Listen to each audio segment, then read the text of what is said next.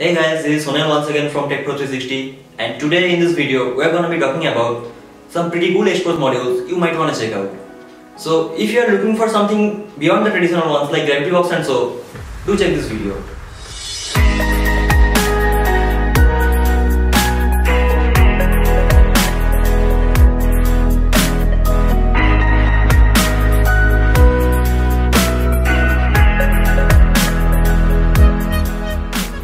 Before talking about modules, for those who don't know what Xposed is, well, Xposed is basically an app that lets you install several modules. Well, modules are like other apps you find in Play Store, but these apps lets you do system level changes without really changing the ROM. But one thing though, you do need root access to use these. And for the process of installing Xposed, the links to a tutorial will be given in the description below. So first up, Android N-IFY. Keeping in mind that most of older smartphones won't be getting any official update to Google's latest version of Android, this one is pretty handy app to get many of the latest features on your older device. For instance, you can get those quick settings on your notifications, improved recent apps, or the feature to double tap recent button to switch to the previous app. Moving on, we have Lockscreen Mod. This one is a simple module that lets you launch your favorite apps directly from your lock screen. So you may say that this option is also present on Gravity Box, but that app is really heavy, and if you don't intend to use that app to the full potential, why put the extra load just to get this little tweak? On number 3, this is WhatsApp X. So if you use WhatsApp a lot, this app is for you. This basically lets you mod your WhatsApp the way you want it. Like from within WhatsApp, you can tap on the call button and that will place a call to that person on the phone dialer. Or you can password protect a specific chat from within WhatsApp instead of locking the whole app. That's pretty cool, right? Next up, we have PowerNap. So if we talk about the battery life on Android smartphones, that's the only thing that has not been improved till date. And even with a full charge, most devices won't last throughout the day.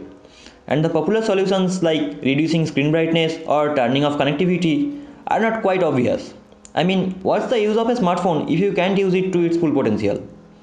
So here the app PowerNap comes in. It actually saves your battery when you are not using your device. You open the app and select which app can trigger wake locks, and the only whitelisted apps will be able to wake your phone from deep sleep. And those power-hungry apps like Facebook, Play services won't be able to do that when the device is sleeping. So moving on, we have awesome pop-up video. And this module will allow you place a floating window playing your video from YouTube or any other site that sources video. This just means that your multitasking got a little bit better. You can do whatever you want while your video is playing on the screen for you. You just go to the video you want, hit the share button and select awesome pop-up video. You can pull the window wherever you want, or also you can make it full screen. This is battery home icon. You see, my home button on navbar is that circle. That is actually my battery level if you look closely, and it's dynamic. It changes depending on your current battery level. You can change the color of the circle, the thickness, and also you can set it to display dynamic color depending on your current charge level. It's really cool use of your navigation bar. Now for those who always wishes to be able to zoom in those photos of Instagram, here we have a module called Zoom for Insta. This app lets you zoom into those photos, and that also within the Instagram app. There are lots of lock screen apps out there, but Knockcode is different from all.